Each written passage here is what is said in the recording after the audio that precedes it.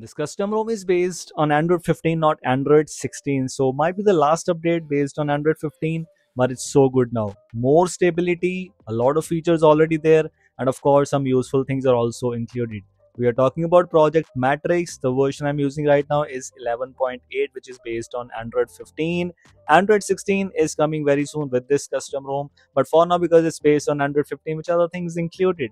First of all, as it is the last update as far as I know, so definitely more stability you can expect because Android 16 is here, so 15 is obviously looking quite stable. It's based on CR Droid, so the features customizations are getting there, you are getting that here too. But one of the amazing things in this update is the strong integrity by default. If you're able to notice 3 green ticks, and also another thing, if you're able to notice, I'm using Matrixx in this case, so 3 green ticks and I'm using Matrixx, no modules installed. This is by default, so that's actually quite good. Let me try to download another Android app just to show you how about the bootloader spoofing, if it is spoofed or not, because all these things are by default. Yes, it has the option to spoof those things by using keybox and some modules, of course, but this is by default. I haven't used any module, I haven't tried out anything else in this case. You just notice bootloader is locked. But if you move on to miscellaneous options, you will notice we have the option for keybox XML, we have the option for PIF, which is play integrity fix JSON file, and so on. All these things are already present in this case, so definitely you can try it out on a device in case you want to. What about other options? What about other spoofing options? The device has been actually spoofed to Google Pixel 10 Pro XL.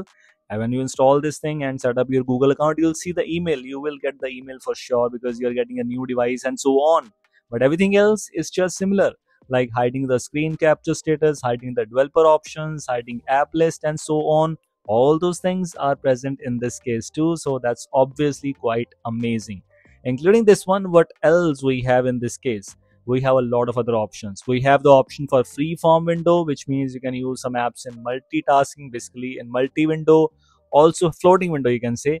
The option to customize the sidebar, not major options, but you have the option to choose the sidebar with themed icons. The same options present with CR also, and obviously one amazing thing named as QuickSwitch. So you can switch between the Matrixx launcher or Pixel launcher. Matrixx launcher is based on the QuickStep launcher, which brings you similar options and customizations, and Pixel launcher, you already know about that. If you want to use Pixel launcher, you can. It has a lot of features too, but it's not for everyone. Matrixx launcher is obviously something different. It also brings you this power off verification option. When your device is locked, you'll need to use your password to power off or restart, and this is a very useful thing.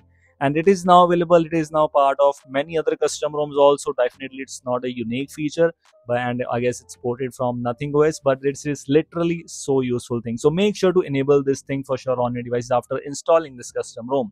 What else we have in this custom ROM? Brings you a lot of features, a lot of customizations. It's based on CR Droid, so customizations which you're getting in CR Droid are already present in this case, but you can say this is an upgraded version of CR Droid, so which brings you a lot of extra things. I mean, UI changes and more features than CR Droid. Better UI, obviously. What about quick settings panel? Quick settings panel has the ability to use Android 11 style quick setting tiles, because with Android 16 things are being changed, so we'll see how the things will go on. But with Android 15 things are still quite amazing. You can adjust the rows and columns, you can adjust some other things, animations, status bar customizations are also there, which brings you the option for the status bar action chip. Quite underrated feature because I used it from some time now. It's actually so useful in many scenarios. Extra padding options already there. This is what all about we have. Notification options, similar ones. We have the option to customize the heads up notifications. Everything else seems to be same one in this case.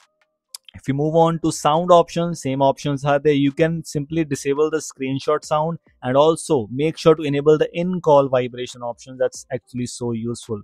What about other things? Buttons, kind of same, only power menu tweaks which I just shown you, and else is just same. So yes, this is what we have all about at Project Matrixx, the latest and the last version, most likely based on Android 15. If you want to check this out, links are available in the description. This is it. Thanks for watching. I will see you in the next one. Until then, take care.